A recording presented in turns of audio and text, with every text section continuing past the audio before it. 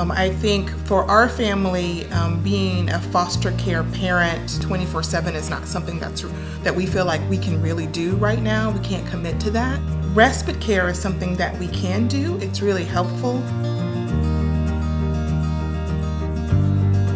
Being a parent myself, especially when I had younger children, I knew that sometimes I just needed a break in order to be the good parent that I needed to be. And I think for these foster care parents who are trying to provide good homes to children at a time of crisis, that sometimes they just need a break. Respite care helps provide that break so that they can come back refreshed and continue to provide good homes for kids. What has been surprising to me is how easy it is. You don't have to have a lot of money to do it. All you need is love and time. For me, once I realized that that's all that was being asked of me, I was like, oh, well, that I can do.